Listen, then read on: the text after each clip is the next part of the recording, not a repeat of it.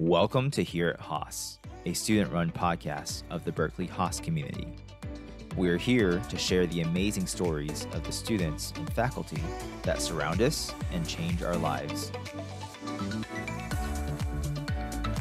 Today, we're joined by Trevor Ryan, an evening weekend student who is also a pro and international scout for the Oakland A's.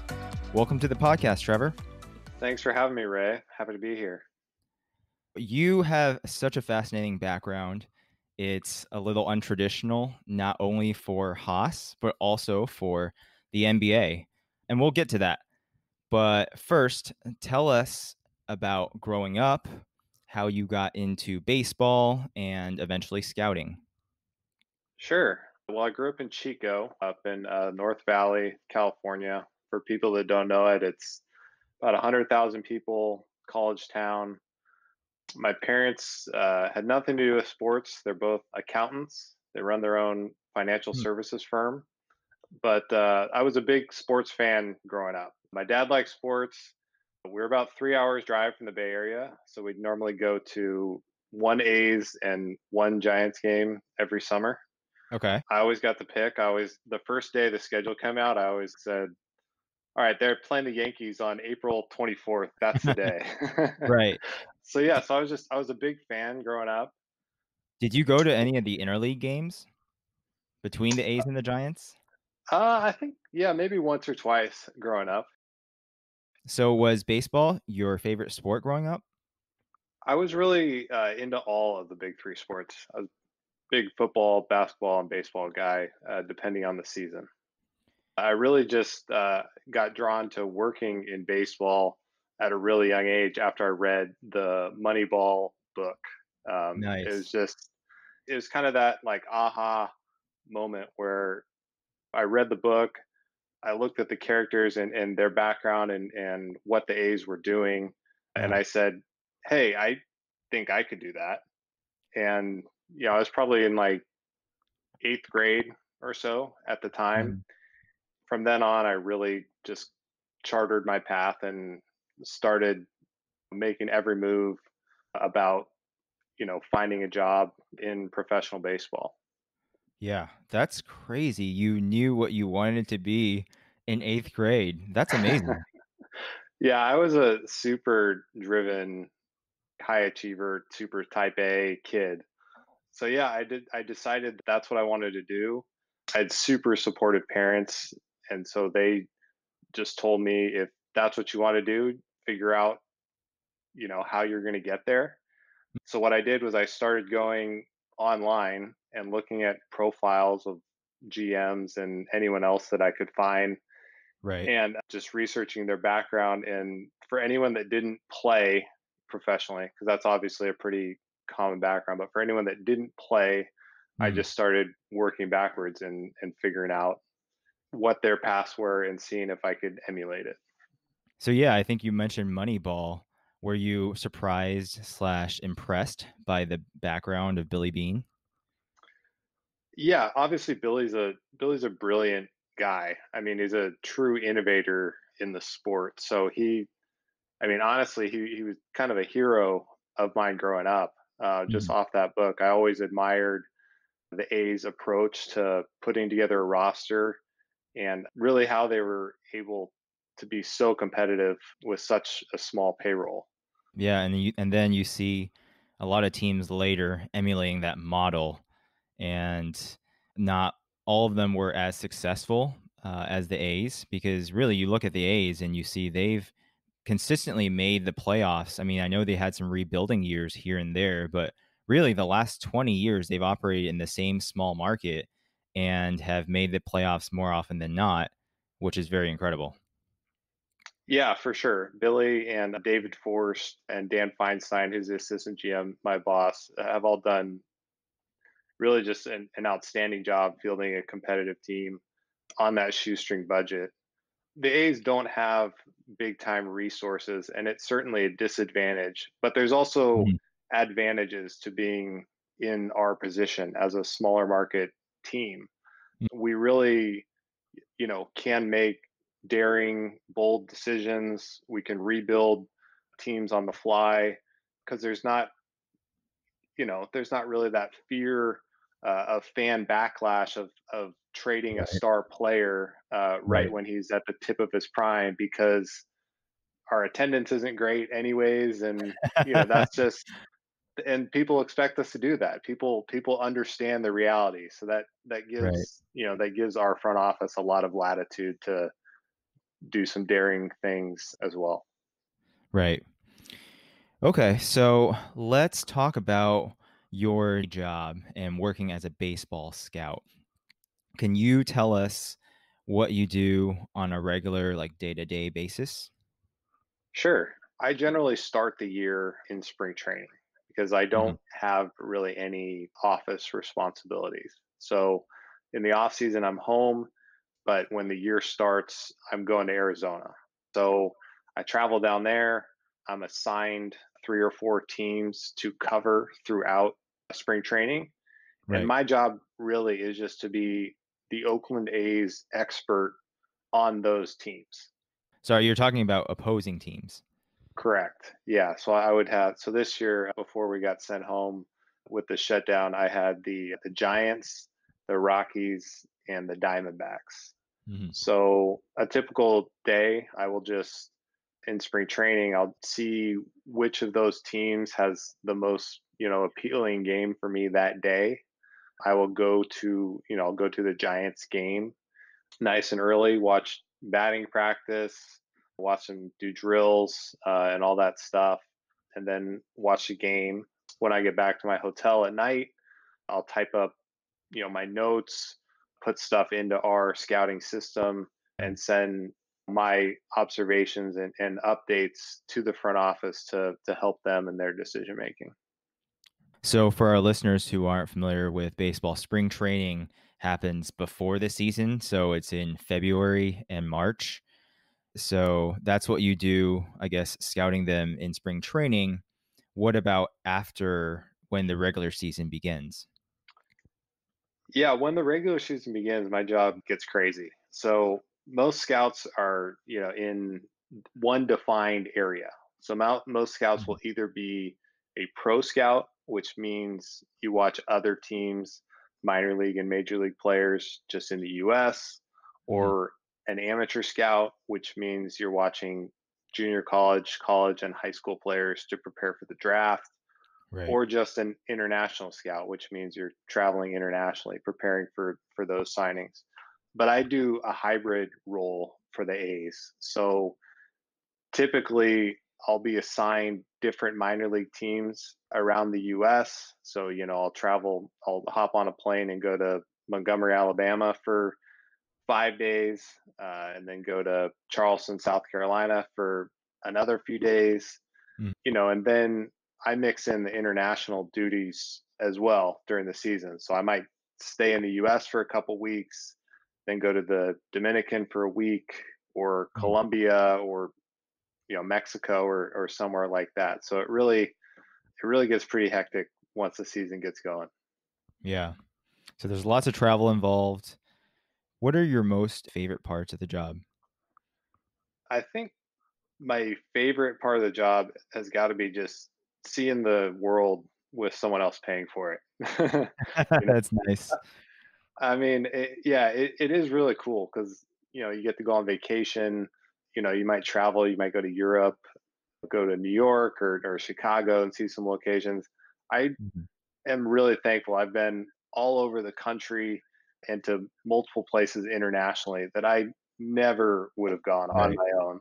It's really awesome to be able to see the world that way. And then also the access is pretty fun. Just as a fan of Major League Baseball growing up, and now to be able to, go to games at the Coliseum and, walk in the clubhouse and go on the field for BP and Mhm. all that stuff is pretty outstanding.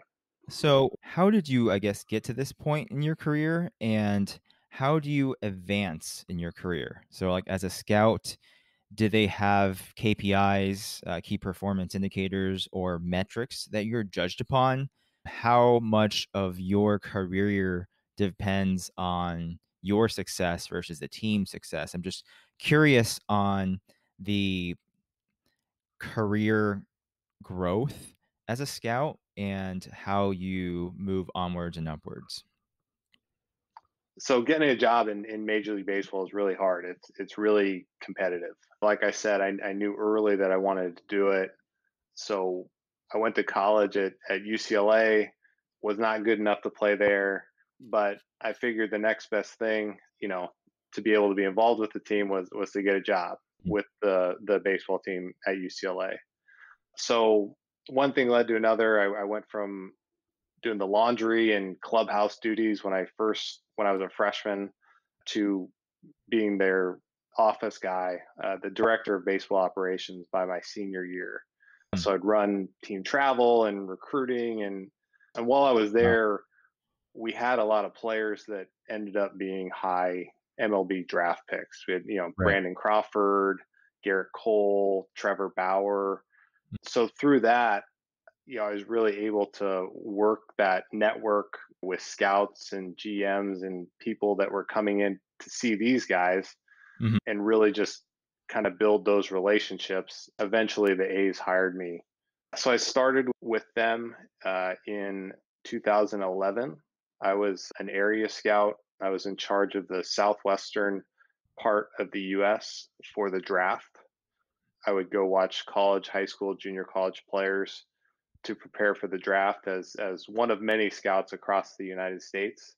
Mhm. I did that for 4 years, and then they asked if I wanted to do my current job, which gives me a little bit more influence and lets me do a little bit more interesting stuff. So I've been doing that for the last 4 years. Mhm.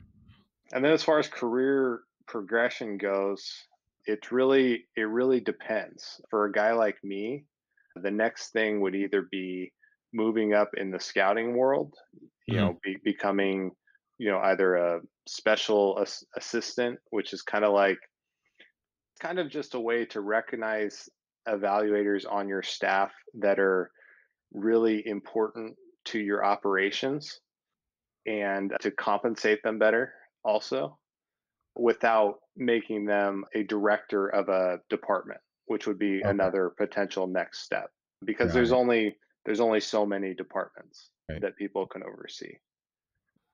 So, Trevor, you mentioned a few potential roles that you could be pursuing in the future. Why an MBA? Why Haas? Just tell us about why you decided to pursue an MBA. Well, like we discussed earlier, I'm a pretty driven, ambitious guy, and I I get very restless in any particular role for more than a couple of years or so. I'd gotten to the point where I didn't know 100% what the next steps were going to be, but I knew that I needed a change. Mhm. And I looked at the MBA. I looked at friends that I had in the business world that had come out of business school. And I was just really impressed with how my friends had changed. I noticed how polished they'd become. They all raved about this incredible network they've built, Mhm. the great professors that they had.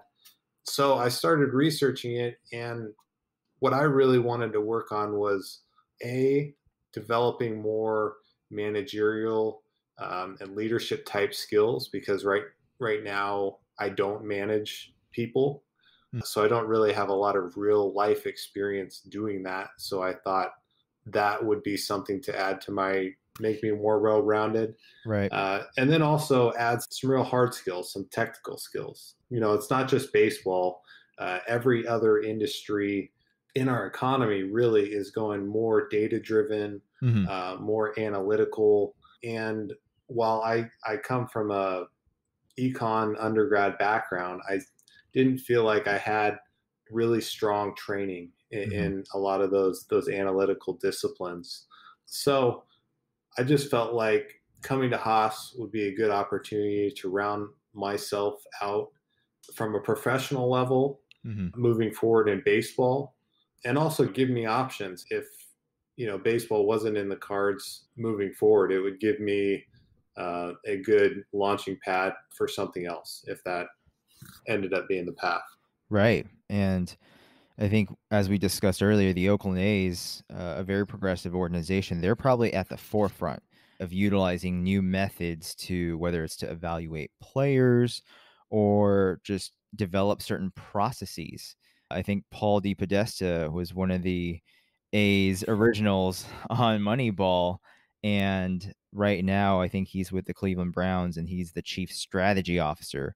So, on that note, can you compare maybe some of the skills required to be a good baseball scout and how that can translate to other industries? Yeah.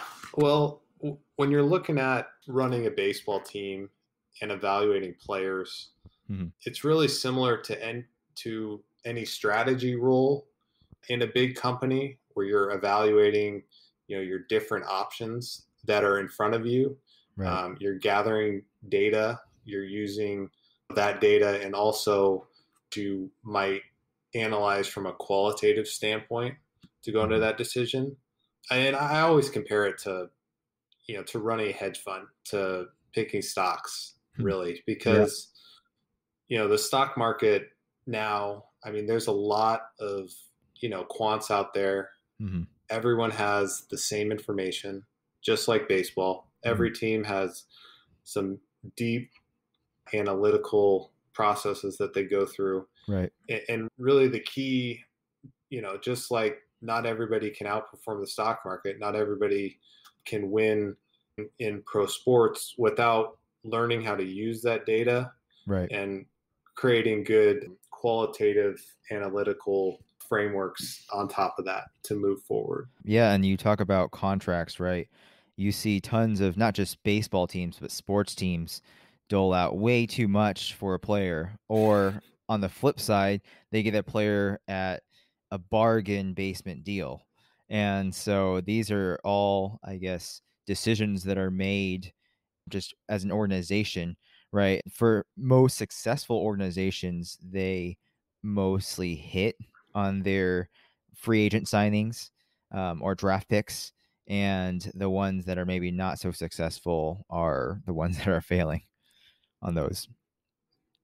Yeah. And I think the most successful teams, just like any business, are the teams that have a process, Right. that have like an identity. With the A's, our process is that we're going to stick to our numbers, to what our evaluation says, and go with that decision, Mhm. even if we look silly. It really allows us to stick to our process and make the best decisions we have, make bold decisions, knowing that they're not all going to work out. Yeah. Okay. Well, we have some closing questions for you. Surprise, surprise. They are sports/baseball related. All So right. this is just kind of like our lightning round. You can consider this extra innings. First, who is your favorite baseball player growing up? So I was a big A's guy. So I love Yeah. the Mark Mulder, Barry Zito, Tim Hudson, Oh, that kind of yeah. that trio of pitchers. Right. Those were my guys. Yeah. And they weren't featured in Moneyball. That was one thing that most people who don't follow baseball or sports know, is that those three pitchers carried the load for the A's, but I think they just wanted to Totally. focus on the analytics side. Yeah, for sure. Yeah, Yeah. they declined to mention those guys and Miguel Tejada and Eric Mhm. Chavez and some Right. other pretty good players. So, Yeah, for sure. Who is your favorite player that you scouted? well, the best player that I scouted, that Mhm. I am still mad to this day that we didn't get him, was Cody Bellinger of the Mm, Dodgers. yeah. He was a high school kid in Arizona Uh-huh. when I was covering that area, Yeah. and we really liked him. He was a great kid. His dad Uh-huh. played in the big leagues. Yeah. He was super athletic. He was a pretty good hitter, but he Right. was just so skinny and weak.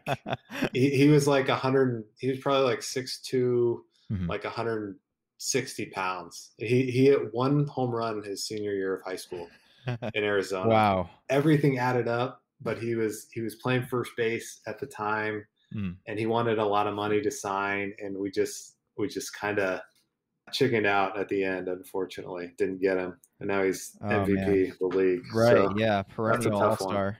What was your favorite sports movie growing up? I really like the original Major League.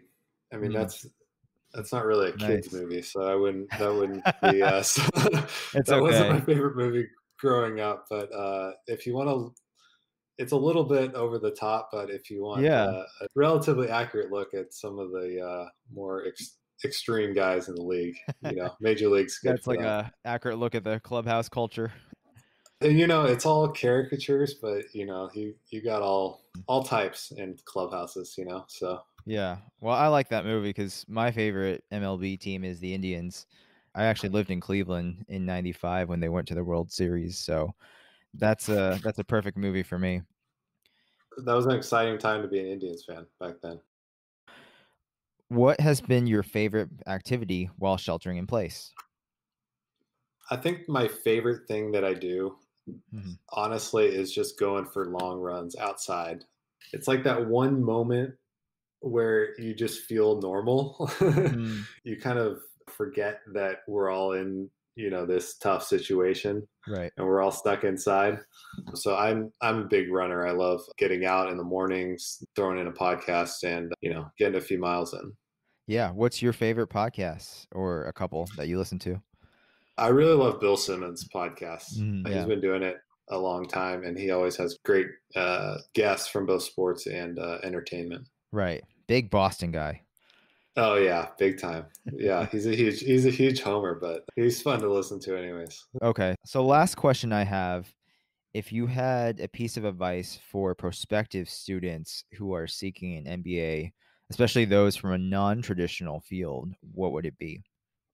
Definitely do it. I mean, we have a lot of people from non-traditional fields. Obviously, you have to look at your own situation, and it's expensive. It's a lot of money. You got to determine if that investment is going to be worth it for your career progression. Right. I honestly think an MBA is like the big boy version of a liberal arts education. Anybody can get a lot out of it. It's Mm, a tremendous curriculum. It teaches you how to think, and then you can specialize in and really make it whatever you want once you get into those electives too. So right. I have nothing but encouragement for anyone out there seeking an MBA. Well, thank you, Trevor, so much for coming on the podcast today. Thanks for having me, Ray. It was fun. Thanks for tuning in to another episode of Here at Haas. If you enjoyed our show, please subscribe to us on your favorite podcast player and give us a rating and review. If you want to hear more about alumni perspectives, check out our sister podcast, One Haas, or you can subscribe to our monthly newsletter at onehaas.org.